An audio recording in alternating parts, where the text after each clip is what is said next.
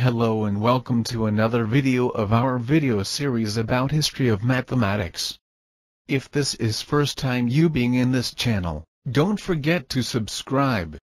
In this video, we are going to talk about prehistoric mathematics.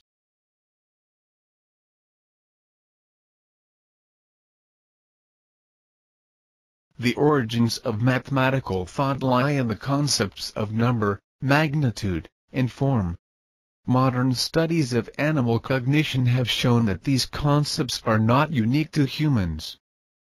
Such concepts would have been part of everyday life in hunter-gatherer societies.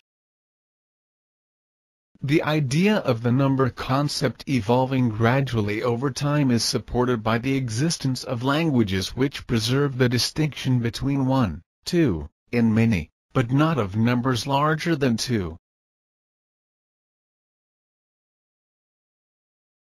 Prehistoric artifacts discovered in Africa, dated 20,000 years old or more, suggest early attempts to quantify time. The Ishango bone, found near the headwaters of the Nile River northeastern Congo, may be more than 20,000 years old and consists of a series of tally marks carved in 3 columns running the length of the bone.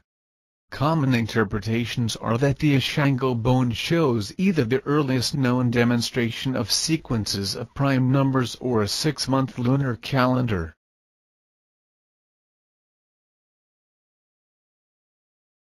Peter Rudman argues that the development of the concept of prime numbers could only have come about after the concept of division, which he dates to after 10,000 BC. With prime numbers probably not being understood until about 500 BC. He also writes that no attempt has been made to explain why a tally of something should exhibit multiples of 2, prime numbers between 10 and 20, and some numbers that are almost multiples of 10.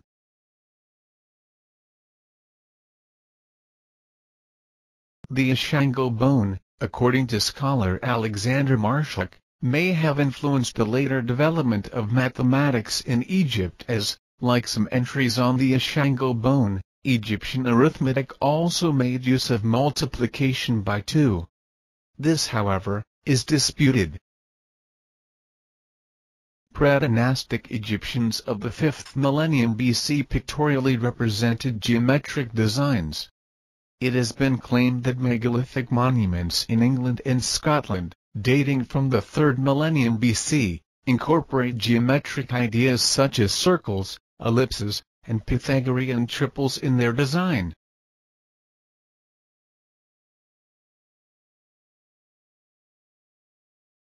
All of the above are disputed, however, and the currently oldest undisputed mathematical documents are from Babylonian and dynastic Egyptian sources.